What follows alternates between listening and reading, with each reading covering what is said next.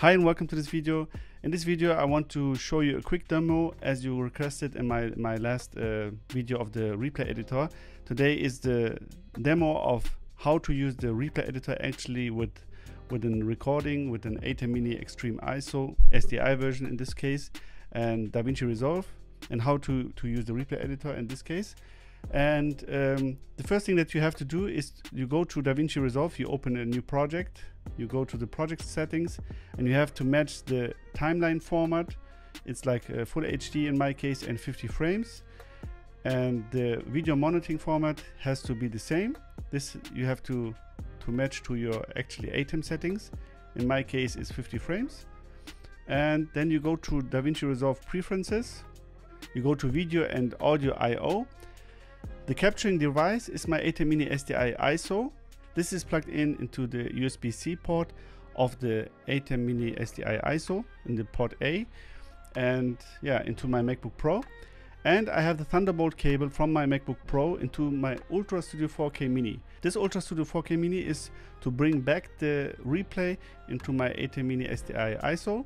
So I use the fill and key option of the Ultra Studio 4K Mini, and this goes to the channel 3 and 4 of my ATEM Mini Extreme ISO. So I will show you how to do that in a minute, but you have to put the monitor device to Ultra Studio 4K Mini. Maybe Davinci will ask you to restart Davinci to this for the changes to take effect. So we save that, and that's everything you have to do in case of settings. Or maybe before we finish here, we have here on top the replay button, the replay options. If you click here, you have to put the auto stinger on, and you have to put the enable smart render cache on. These two options are very necessary, and so auto stinger is not very necessary. It's not that important, because if you don't use stingers, like here I have no stingers in this case, it's not necessary to turn it on, but I will turn it on in this case. And if you have a great performance on your computer, you can enable optical flow for replay and optical flow for timeline. So if you have slow motions in your replay, you will get better performance in this case. But in my case, I will let them switch off. This is everything that you need to do. And now how you can import your media into Davinci. You have to click here on import media. Then I will search for my ATEM SDI ISO. Here is it, and it's currently recording. I have 4 cameras that's currently recording. It's this one, it's this one, it's this one, and this one. So I click on open. Now these are my camera. If I go back to my replay editor, you have a button here, it says multi-source. I will click on that, and now you can see all my 4 channels are playing in Davinci Resolve. And you have here a timeline here down here, and the way it works is here on the replay editor you have the set the POE button and go to POE button, so point of interest button. So if I find something interesting, I can just click on the set POI, so point of interest, and then you can see here that it says POI. And if I want to replay this now, because I have set up my Ultra Studio 4K as downstream key, so if I run the replay, it will automatically override my program out. So I can cue the replay now. It will stop here in Davinci Resolve. I go back to my POI. This was my point of interest. Then I can simply run the replay, and it will override my program out. Then I can show multiple angles if I want. Can show multiple angles, and I can even speed ramp here with the live speed. Look, if I speed ramp, you can see it's very choppy now, and I can move it fast, and it's fast, and I can slow it down, and I can, as I said, show multiple cameras. This is like normal speed, this is slow motion.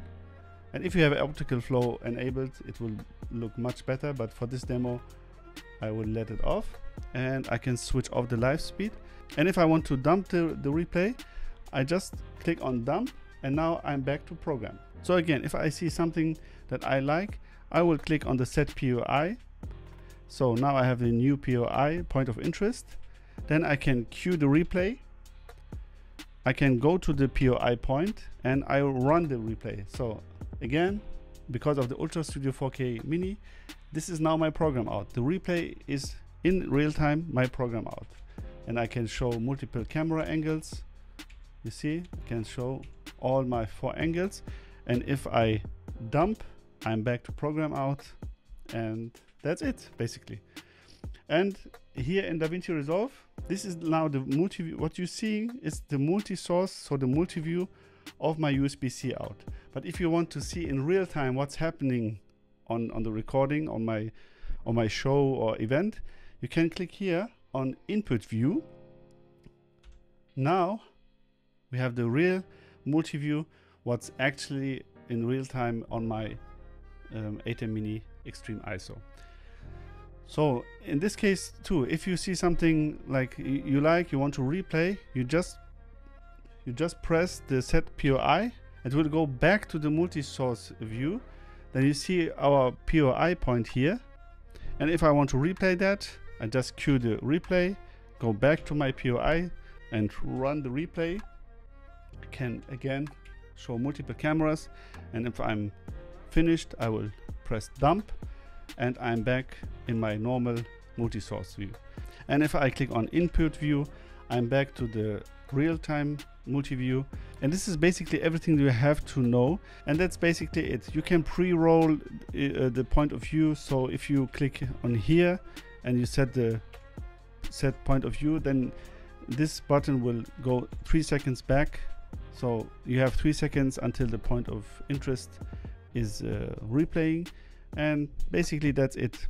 So I hope this video helped you out and give you an idea how the replay editor works. And if you have any questions, just let me know in the comment section below. This is just a quick overview.